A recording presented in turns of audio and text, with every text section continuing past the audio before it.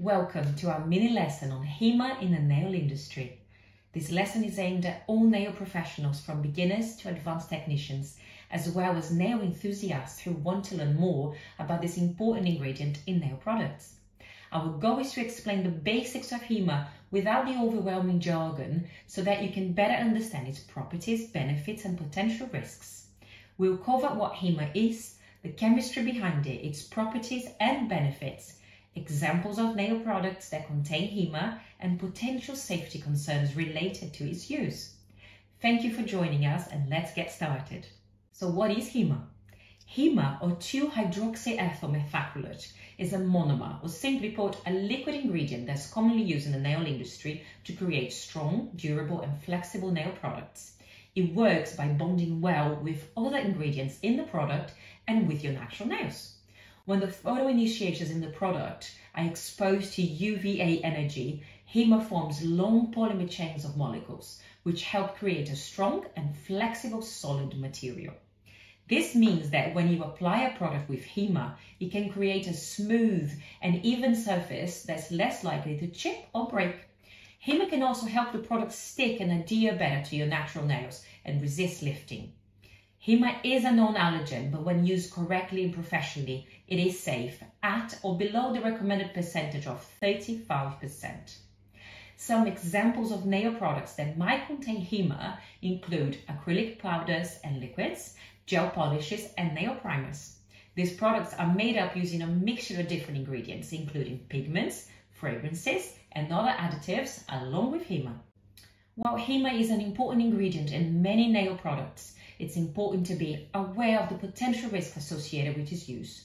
Exposure to incorrect use of HEMA can lead to skin irritation, allergic reactions and other health problems. To minimize the risk of exposure for both you and your client, it's important to follow proper safety precautions when working with all nail products. This includes wearing gloves, working in a well-ventilated area and avoiding skin contact at all times. Additionally, it's advisable to ensure that the percentage of HEMA in the product is 30% or preferably lower.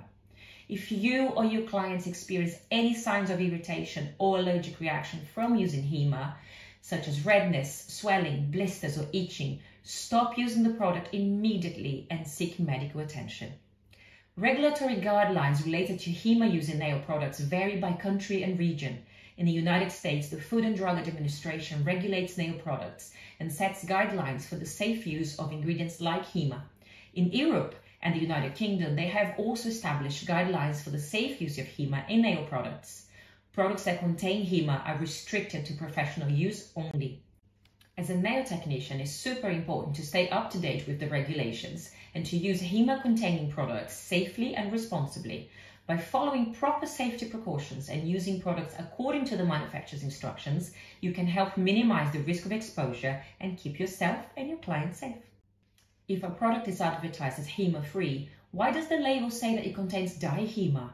This is a question we get asked a lot on NailKnowledge, so we will address it here with an example to put into context. If a product contains Di-HEMA but is advertised as HEMA-free, it's because Di-HEMA is a different type of ingredient that is structurally different from HEMA. Di-HEMA is short for Di-HEMA trimethylhexyl dicarbamate, which is a type of urethane acrylate used in some nail products as an alternative to HEMA. While it may have similar properties to HEMA, it's technically a completely different ingredient with a different chemical structure.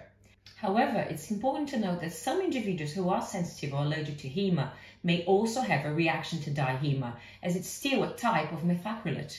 So it's always important to read product labels carefully before using any new product, especially if you have a history of skin allergies or sensitivities. There are many HEMA-free products available on the market, but be aware, if an individual develops an allergy to HEMA, it's very likely they will also be allergic to other monomers. The only way of knowing is to have a dermatological patch test to identify the exact ingredient to avoid. An example to compare the relationship between HEMA and Di-HEMA could be comparing the difference between skimmed milk and whole milk. Although both are types of milk, they have different properties and are produced differently. Skimmed milk is produced by removing the fat content from the whole milk, while whole milk contains all the fat that normally occurs in milk. While both types of milk are white and liquid, they have different nutritional profiles and can be used differently in cooking and baking. So similarly, while Di-HEMA is chemically related to HEMA, they are different ingredients and different properties and functions. It's important to read product labels carefully and understand the specific ingredients included in a product before using it, just like it's important to understand the difference between skimmed milk and whole milk when cooking or baking. And that concludes our mini lesson on HEMA in the nail industry. We hope you found this information helpful in understanding the basics of this important ingredient in nail products.